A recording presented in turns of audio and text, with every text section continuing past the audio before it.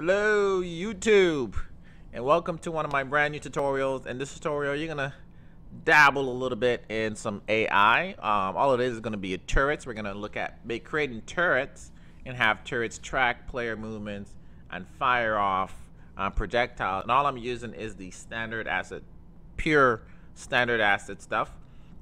So you can have a scene like this created if you like this scene. Just some yellow blocks there, and the little coin over there is spinning, and the script that's making it spinning is also from the standard asset. And I've created a little script myself that just have the ball respawn when you fall off into the water. So we're gonna just add some turrets to this, and it's gonna be awesome. So let's get into it. So the first thing we're gonna do is create the turret, and I'm just gonna click on the ball and press F while my mouse is in this screen to get closer to this platform. And now I'm gonna create the stand for the turret. Now your turret could look differently. There's just one little secret, and I'll tell you in just a minute. So let's create this turret real quick.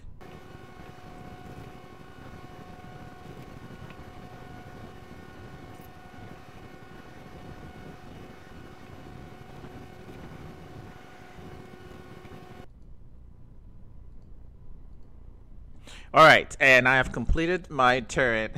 A little basic little guy here. So here's a little secret. It's very important. Is don't have the turret stand and the turret head parent to each other. Make sure they're two separate items, two separate game objects like they are here.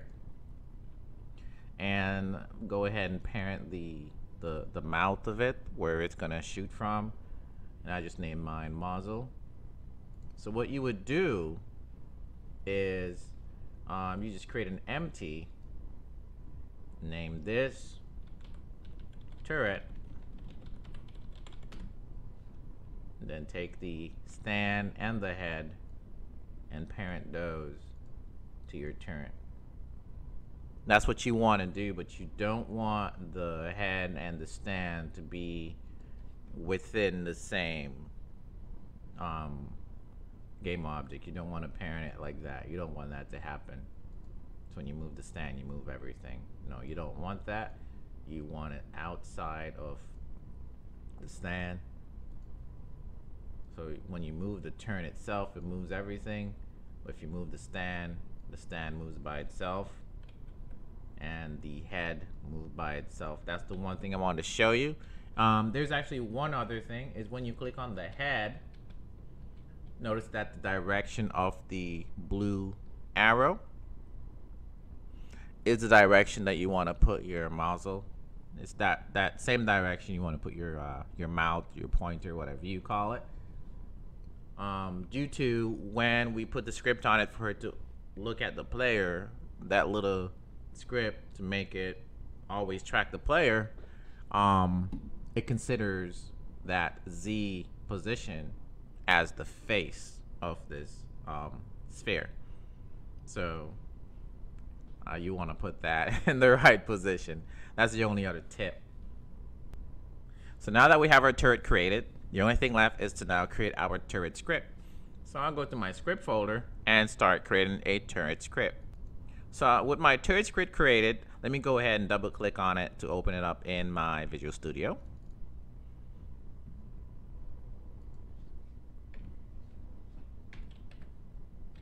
Okay, so I'm assuming you know the basics of creating game objects and such and creating references. So we're going to create a reference to the ball's position, and we don't need the ball's game object, we just need the ball's position, which means just to transform. So this can be private.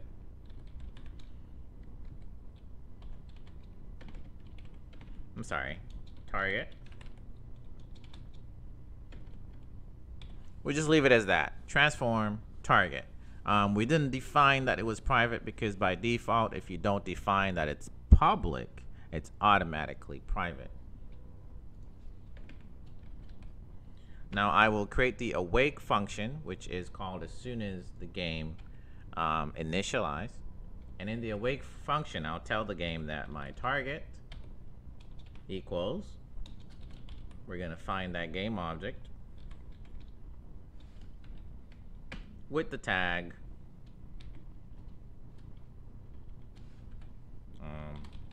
player, and we'll say dot transform because we're looking for the transform, not the game object itself.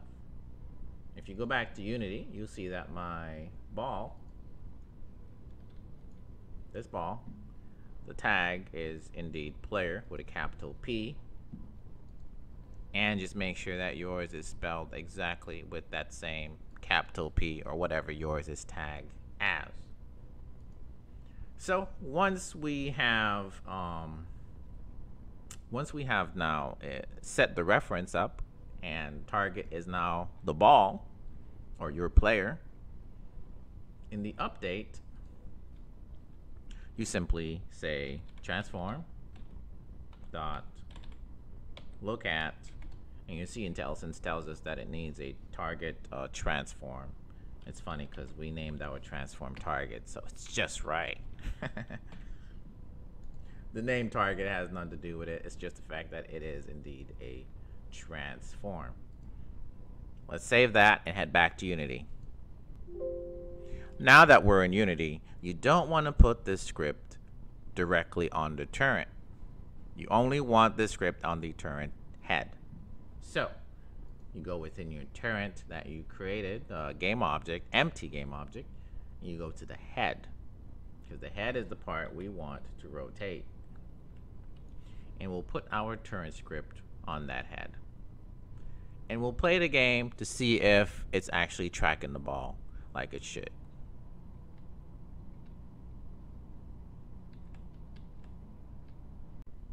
Now that our turret is working properly and tracking the player, the next step now is just to create a spawning point for the projectiles and the projectiles themselves. Let's go ahead and do so. I'll just right click in this area to create a new game object. Now create a small little spheres. I did say small little, didn't I? This is not as little as I thought. So I'll go ahead and scale it down because I want it to be smaller. This is completely up to you.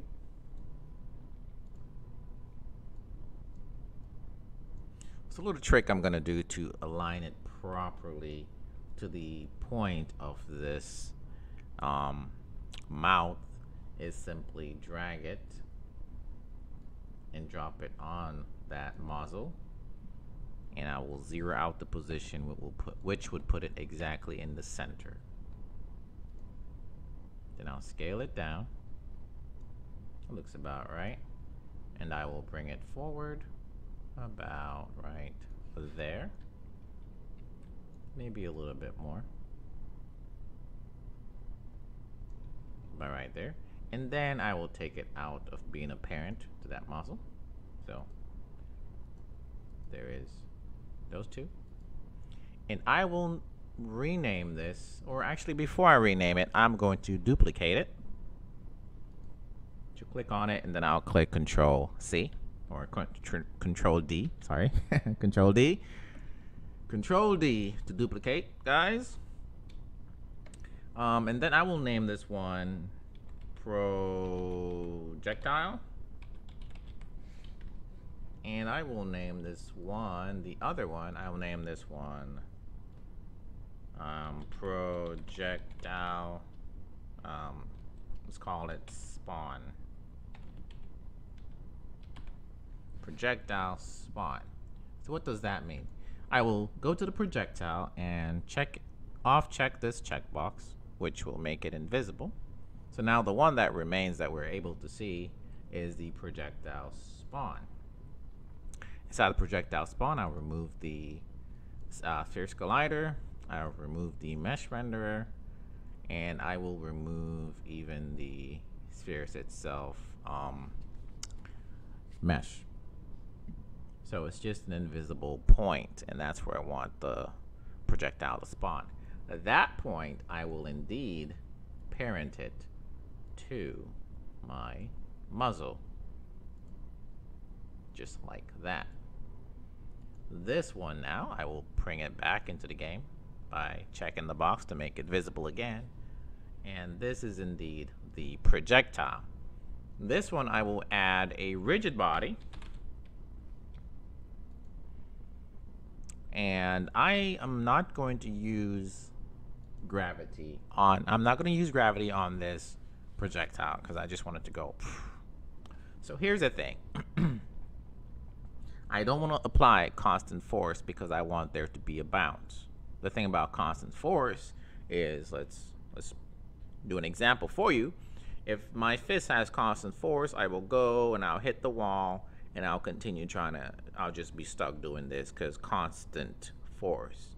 If I apply force at the beginning, then it's just going, but it won't fall off and start drifting down because I turned off my use gravity. So just have that force until the force runs out. If it's a good enough force, it'll go boom. On impact, force is then diverted.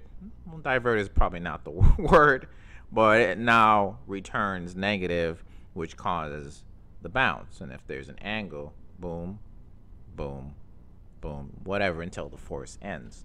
So I won't apply constant force, so I'm not going to put any scripts on this, except later on we'll probably put a script on it to tell it to destroy itself after a couple amount of seconds because we still have to do some cleanup.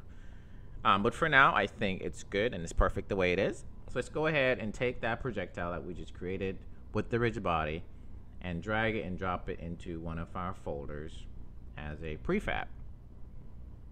Now we can delete it from the scene. Gone. Now back to our turret script to set this up.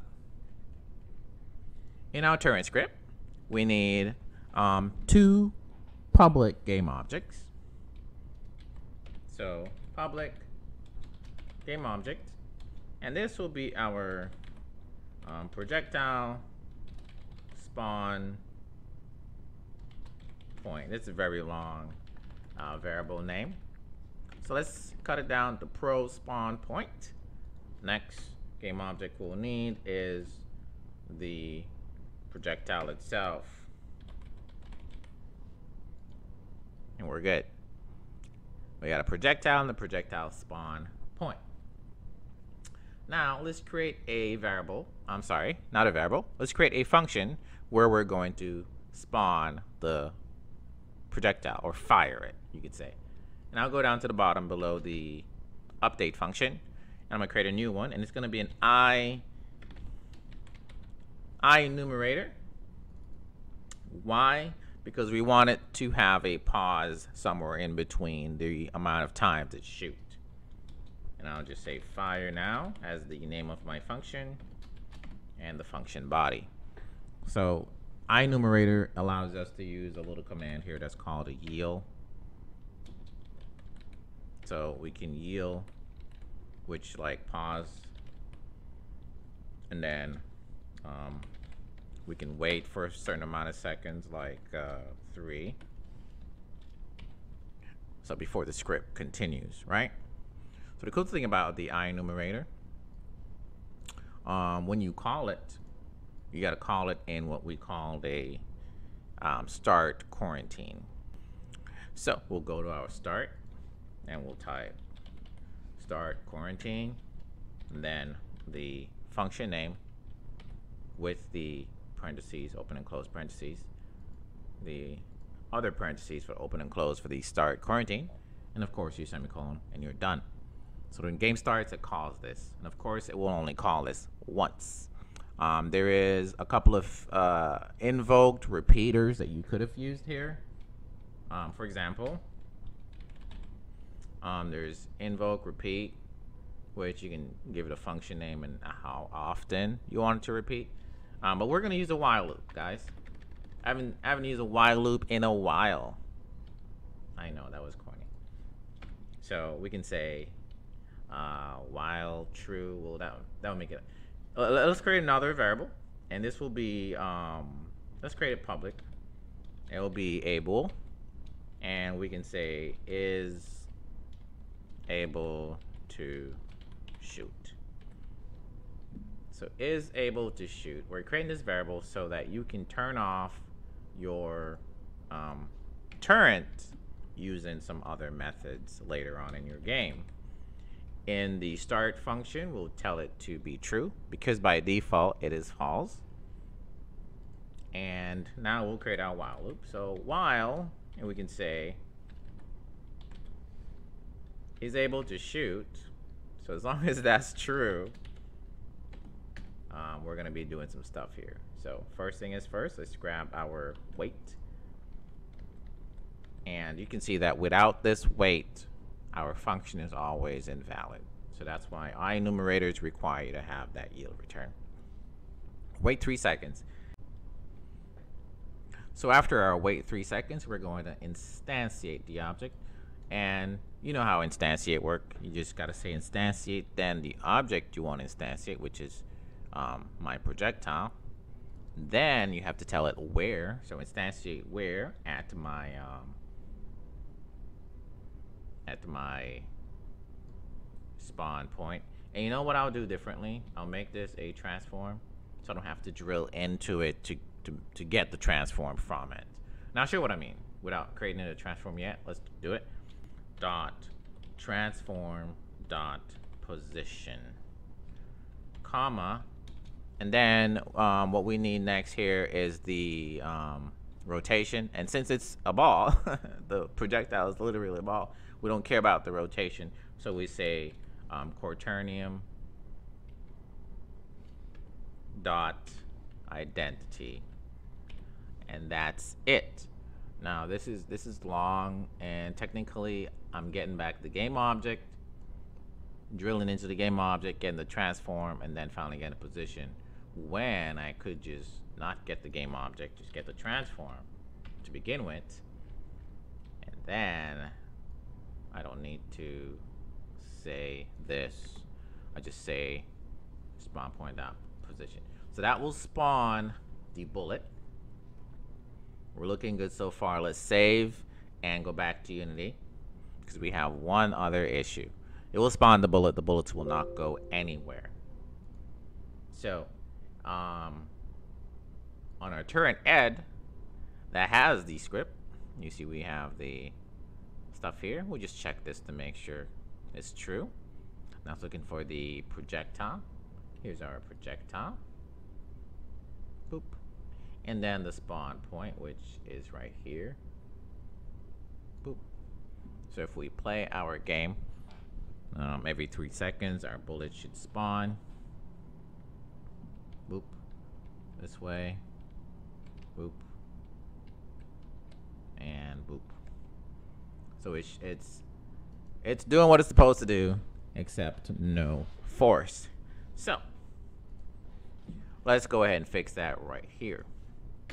We have no way of tracking the projectile that we just spawned, and that's simply because we're spawning it, but we're not spawning it and keeping the reference to the spawn. So to do that, we simply go here and say game object, and we say underscore projectile, and say equals instantiate blah blah blah blah, and at the end here just say as game object. So it will look like this. Now we have a reference to that object that we spawned. So now we can say object underscore projectile dot get component. And remember, we added a rigid body to it for this very reason. Get the rigid body component, right? Then we add force to the rigid body component. In what direction? We don't have to touch any vector 3s. We just tell it transform dot forward. And then we times this by a certain number. Let's just call this speed as a variable, and we'll go up here and make that variable so that we can kind of tweak it and modify it when we are ready. I think a float is suitable for this. I'll just give it the same name, speed, so we are good. And we'll save and head back to the projectile. Head back to Unity. Head back to the projectile. So let's try 800. And now it should shoot at me. Let me back up a little bit. see it shoots at me. Oh. Boom. You see the deflection that I was talking about? Boom. Deflection. But in your scene, you notice that projectiles are piling up, so you do need a cleanup script. And if you'd like, you can also use maybe an explosion, which is all a part of the standard asset, and I'll show you how to do that right now. Okay, so first things first is the speed of the bullets are kind of slow, so I'm going to put mine up to about 1500. Next, I will go and create a new script. Cleanup Pro. This is going to clean up the projectiles. Just drag the script and put it on the projectile itself, just like that. Then we'll open up the script. So let's give the projectile life. So we'll say destroy and game object. So it's going to destroy itself. And if you put a comma, you can tell it how long before. So we'll say about 8 seconds, and it destroys itself. Easy peasy. Another thing is we'll have it explode on impact. So we'll just create a public game object reference here, and we'll just call it explode for the explosion, which you can find that in the Unity standard asset. I tell you, everything is in this asset. Then down here, we can just do a on collision enter. So if it hits anything, it's time to go boom. If it hits anything, we want to destroy it. We want to generate the explosion and destroy it. Now we don't want to destroy it before generate the explosion, so keep that in mind. So we're going to create the explosion as a game object as well. So we say game object underscore explode equals, and then we instantiate it. It's time to create it. Explosion where we just say transform that to position, which means at the position of the ball. So whenever it touches something, just generate that explosion there. And of course, again, the rotation doesn't matter. So we say quaternium dot identity. Oh, and also just add here as game object, just for the best code in practice. At here now, we also want to say destroy and the underscore explosion after maybe 2 seconds, and we want to say destroy and just say game object. So we destroyed this bullet on impact, and it will put this destroy, which is 2 seconds later, in the queue to be destroyed, even though the script holding this even though the object holding the script is destroyed immediately on impact, it will still be able to carry out this command because we set this command first until it destroys itself immediately after. So this command kind of gets puts in the queue. So we're cleaning up the balls, and we're cleaning up the explosions as well, because you spawn the explosion separately. So if you destroy the ball, the explosion will stay. So we got to tell it right there on line 18, destroy those explosions after 2 seconds. And guys, I think we're done. The only thing left to do is connect up these variables. So we go to the projectile. You can see that I have an empty slot here for my explosion, and the standard asset actually has one. So we type explode. You see there's a mobile version and a normal version. The mobile version is a nice little tune down on the particle effects to make it suitable for mobile. That's all it is. So let's test it out. Keep in mind the explosion does have a knockback, so it should knock you right off the platform. Oh. So okay, perfect. We have a little issue here, which is fine, and I'll show you what is going on. But you can see the knockback is there. So when the bullet spawns, again, it's an on collision that's happening. it might just be touching with this when it spawns. It might just be spawning a little too close. There's no need for this to have a box collider on it, so we could just turn it off and that should fix the issue. It's just there for visual appearance. So we'll turn that off and then, oop, almost got me. So there we go. So now no matter how far we, whoa, it's really, really strong. Dodge.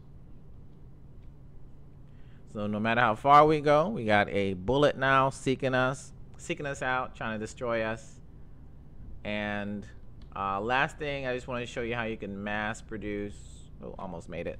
How you can mass produce these turrets. Really simple. Just turn it into a prefab. Now I'll show you how to do that in case you did not know. This is why we put this empty game object and put everything into it. So now you can just drag this into your folder to create a prefab. Oh, let's go to my folder and just drag it into it. Let's drag it into the script folder. That's where I had the projectile spell.